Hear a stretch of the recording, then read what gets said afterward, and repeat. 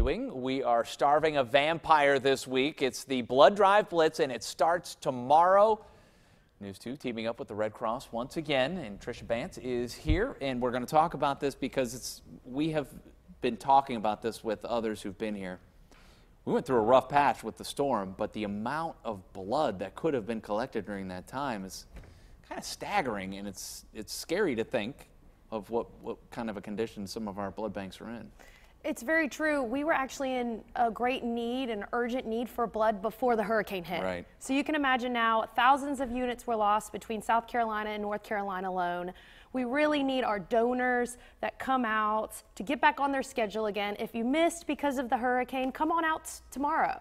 Bring someone with you too. I'm sure right. that always helps as well. And when you show up, you're going to get a little something in return, right? Yes, we have Magnolia tickets, a free pass to every donor who comes through, and of course we have great food. Chick-fil-A, Jimmy John's is going to be there, and Harris Teeter's helping us out in the mornings, and we have Dunkin' Donuts.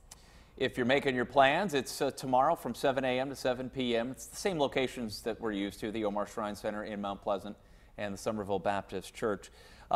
This thing, your cell phone, your computer can help you shortcut some of the time that it usually takes to get this done, right? Right, it's called Rapid Pass. If you go to www.redcrossblood.org/Rapid Pass, you can fill out all your health questionnaires ahead of time. It'll save you 15 minutes, and that really does make a difference on a big blood drive like this. Yeah, because when you get there and you get those initial tests done, you think you're, all right, well, now I'm going to go over and give blood, and then you got to slide around the other side. More tests. You got to answer all those questions, and that's really, to me, that's the longest part of it. I mean, the actual blood donation is short.